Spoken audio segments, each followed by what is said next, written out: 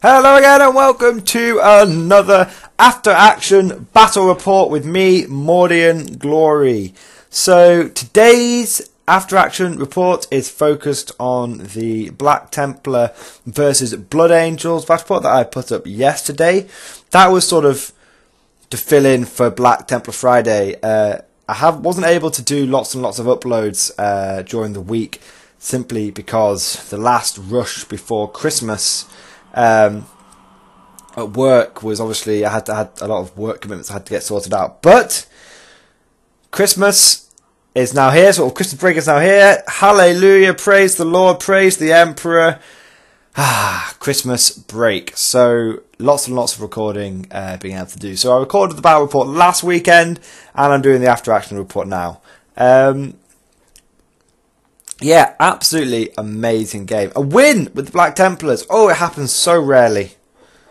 Not that it doesn't, it's sort of like 50-50, half, unlike, which is quite, when coming from Guard, where you win most games in 8th edition, going down sort of a 50-50 win ratio with the Black Templars makes it feel like I don't win with them very often. But I love playing with my Black Templars. They're such a different army to my Imperial Guard. They're all about the close combat. With my Guard, I fear close combat. I don't want close combat. With my Templars, I either love doing the charging, I don't even mind being charged, as long as I'm in there with my combat blade, smashing it into someone's face. That's all I care about. So, absolutely, yeah, fantastic game. It was a really good to see the Blood Angels doing well in 8th edition. We've seen them do sort of okay, sort of on some of the other videos when I've been trying different things out with like the Scions and stuff. They've done okay then. They've done alright, but the Blood Angels had to fight normally really hard to even get anything close to a draw. In that game, they were close to winning it. Now, it might have looked like there were a lot of Black Templars left at the end, but the Blood Angels were close to winning it.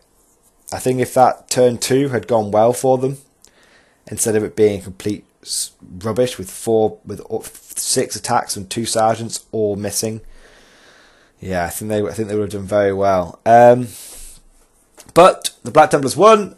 Victory for Dawn, victory for Sigismund, and victory for the Emperor. So, what did we learn? That's the key to this whole tamale, isn't it? What did we learn? So, from the Black Templar side of things, what we learned was it's okay to go Black Templar Horde. We had a black tide there. That was an 1,000-point black tide. We could have made it even tidier. We could have even had even more people. But we took the Terminators. We could have had Terminators 2,212 points. More, because they had the Chain Fists. 240 points. That's enough. I could have got, I could have got a 15-20 man Crusader squad for that. I could have had 60 Marines. Roughly, I could have had 60 Marines for the same price as those. I could have had 60 Marines at 1,000 points. Is what I'm trying to say. So yeah, it was. But I feel like the Terminators were really, really good. They won the game for me. Not just because that they killed Mephiston, that they holding them back. And I found this a lot in 8th edition. Is a lot of people like to spunk their resources straight quickly. They want to get in there, Alpha Strike, bam, bam, bam, bam. No, what I've started to find is it's better to let your opponent commit his reserves. And when he has committed his reserves, that's when you can bring your forces in. Because what I found is that if you are able to just about hold the line, maybe losing slightly, but just about hold the line, if you're able to hold on using your forces and that are on the table already and not committing your reserves, if you're just about to hold on, what you're sort of doing is about 80 to 70% of your army is just about holding the line against 100% of his army, and then you bring that extra 30% in that you've got in reserve, you bring those extra forces in, and it just massively swings the game back in your favour. And that's what I've been doing with my Black Templars recently. Ever since that game when I just brought them in too early and the Dodero just got rid of them, I've been thinking, I just need to hold on. Just need to hold on. So it doesn't always work. With Scions, for example, you just want to drop in, smash, smash, smash, smash, smash. But you want to have an Alpha and a Bravo drop. And maybe even a Gamma drop. I'm trying to remember what people told me the term was. Alpha, Bravo, Gamma, I think it is. But you want to have a primary, a secondary, and a tertiary drop with Scions. Primary and secondary is normally enough. Tertiary is something I'm looking into.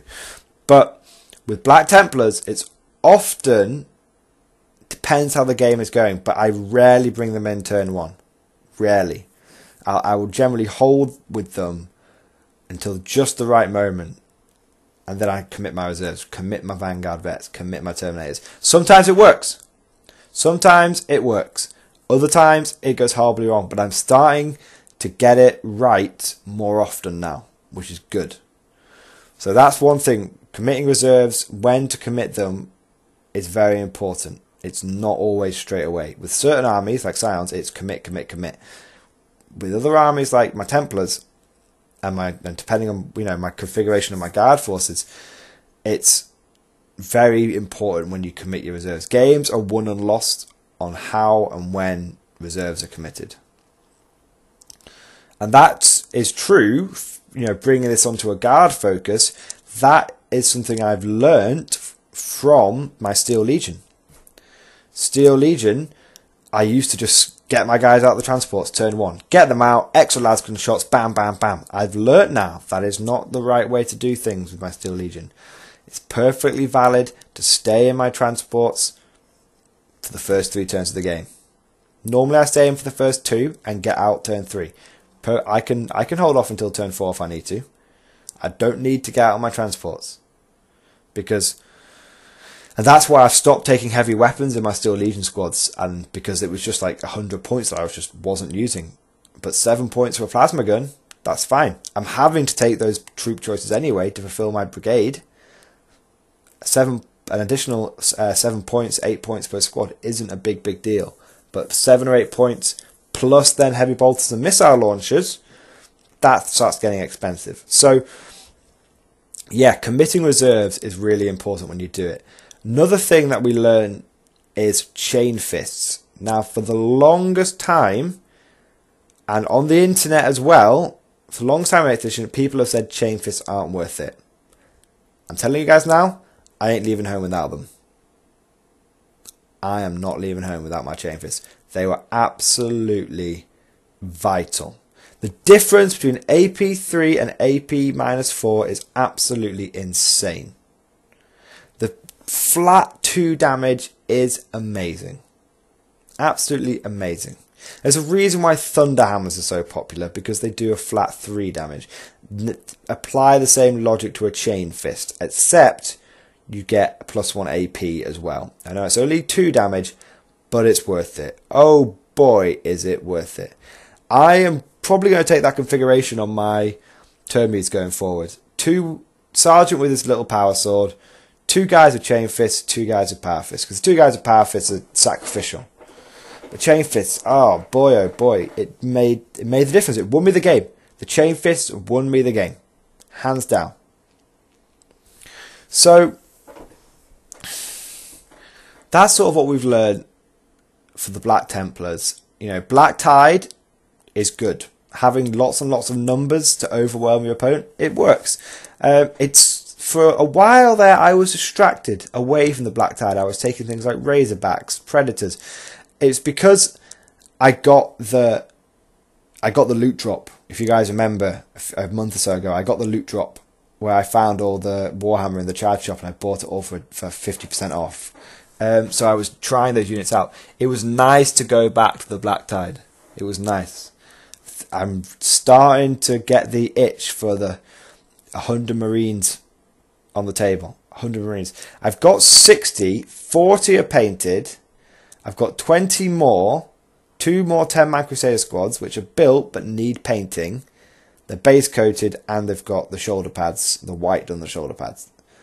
I've got a double plasma power sword squad and a double power fist, double melter gun squad. If I want to get up to my 100 Marines, I need to get 40 more. I'm thinking of making them shooting Marines. I'm thinking of taking 40 Marines and giving them bolters and combi plasma, or or combi weapon, plasma weapon and a heavy weapon. So I'm thinking something like 10-man squads, 5 neophytes, 5 crusaders, sergeant with like a combi plas or a combi melter or combi grav even. Combi grav might be interesting. It's sort of a nice balance between plasma and melter, and then taking a plasma gun or a grav gun, and then taking like a heavy bolter. I think that would be pretty cool. And that gives me that gives me tactical flexibility because I've got 60 Marines charging at the field, in your face, choppy, choppy, choppy. And then I've got 40 Marines which are able to more, sit in objectives, provide fire support, do a bit of damage. Gives me tactical flexibility. At one point when I first started the Black Templar army, I was like, I want 200 Marines, and I want 100 of them choppy and 100 of them shooty. I'm going to try a hybrid. I'm going to try that hybrid mix. That's the plan. I haven't yet tried Grimdalus, and I haven't yet tried Hellbracht, but I know they're good, but I just can't fit them in my list at the moment. But anyway, so that's sort of what we've learned about the Black Templars. Black Tide's good. Don't be afraid to be in combat. Commit your reserves at important types, and chain fits are amazing. What did I notice about my opponent? What did I learn from the new Blood Angels? Because we're going to have to face them as guard players as well. They are good in combat. They were out combating me a lot of the time. It was my numbers, my numerical superiority, which swung the game for me. Let's just go through the obvious one. The Blood Angels trait, the +1 to wound when they charge or are charged, is fantastic. It combos so well with power swords. The wounding on 3s with power swords just does so much damage. It's so good. Yeah, can't say that enough.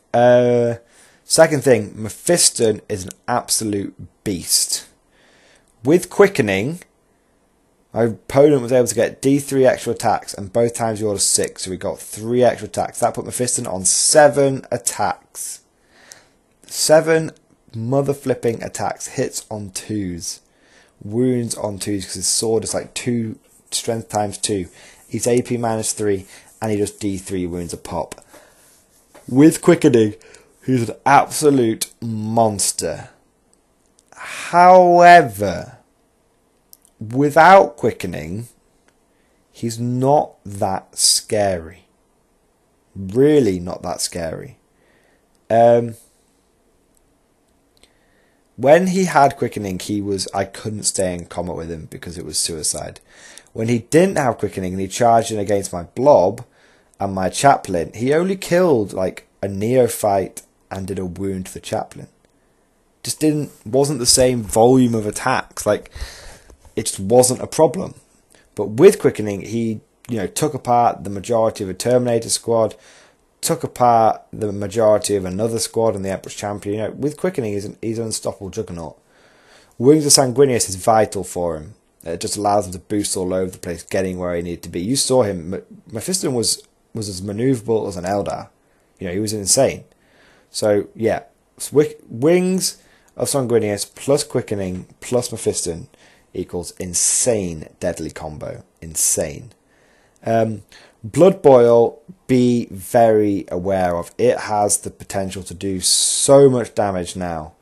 I can't remember the exact spell, exact sort of stats for it, but basically how it works is your opponent rolls 2 dice, and if he beats your toughness by 3 or more, if he beats your toughness by more than 3, he just does a flat 3 mortal wounds to the unit, and if he doesn't, I think he just does D3. But it's insane. It's just insane. Like, it has the potential to do just guaranteed 3 mortal wounds. And it's not, against guardsmen, against a squad of guardsmen, 2d6, and you've got to get 7 or more. That's very doable. That's very easy for them to do. To get 3 wounds on a guardsman unit, or 3 wounds on anything. It's tough. It's very, very tough. So Something to be aware of. Blood Bowl is nasty. Mephiston is nasty. Death Company with powers. Death Company with chainswords are insane. 4 attacks each. Hit on 3s, winning on 3s. Or 2s against guardsmen. Death Company with chainswords are your anti-horde units of Blood Angels now. You don't just need to go to the... Now twin assault cannons have been increased in points cost. Honestly, Death Company with chainswords, they will chew through anything. They're absolutely insane. That's just 4 attacks. Assault Marine squads. My brother Johnny, my opponent, he wanted to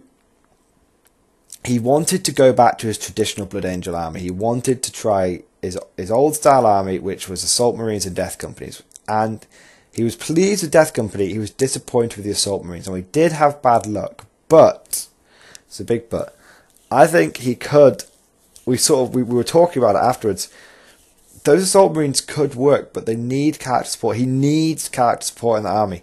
He has the Libby Dreadnought, which is great, and he has the Fiston, which is great. But both of those characters are damage-dealing characters. They directly get in your face, and they do mega serious damage to you. However, would he have been better with a couple of support characters? If those Assault Marines had gone in, and they'd had a chaplain, a basic chaplain, no, no frills, no trills, no trimmings, just basic captain. All those misses on those sergeants would have probably become hits. Could have re-rolled to hit. Likewise, the Death Company could really have done with some re-rolls at times. My opponent's dice weren't great. They weren't terrible. They balanced out. Like Mephiston was just hacking things apart. My opponent, but sometimes the units felt like they needed re-rolls. It's something I've learned with my Black Templars, and my opponent hasn't really had to learn it yet. He's been relying with his Blood Angels on massed assault cannons. We're talking he goes to most games with 5 or 6 twin assault cannons, because that's what he needed to bring. Death Company were useless, and his Assault Marines were useless. I think he will learn that it would be best for him to drop the Libby Dreadnought and instead take a couple of chaplains, or at least a captain and a chaplain. Or, captain and lieutenant, something like that. Give him the ability to get rerolls. Very important.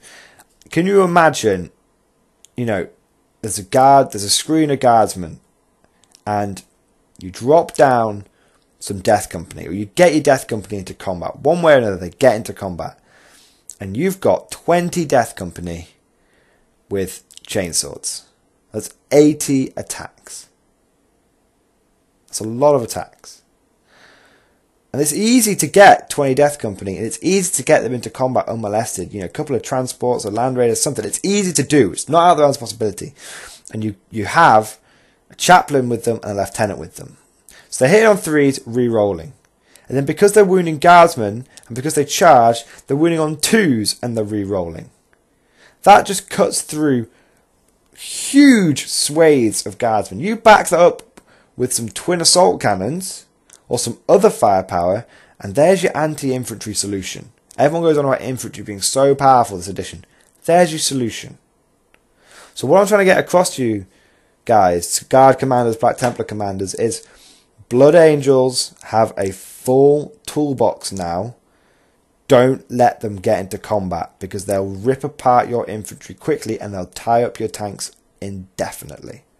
So, hope you guys have found this video useful. We've gone over sort of things we've learned about Black Templars. We've gone over general concepts like reserves. And we've also gone into what to be aware of when facing the Blood Angels. They have the ability to put down huge volumes of attacks in combat and in shooting. And for a very reasonable price too. It's not impossible for a Blood Angels player to turn off the battlefield with 3 or 4 twin assault cannons, 15, 20, 25 Death Company, and the rest on anti-tank, and they'll chew through a lot of armies like that. I think a lot of people get focused on the toys, but the Blood Angels have a lot of good but numerous elite infantry. So I hope you guys have enjoyed this video. I hope you found it useful, and I'll see you guys next time.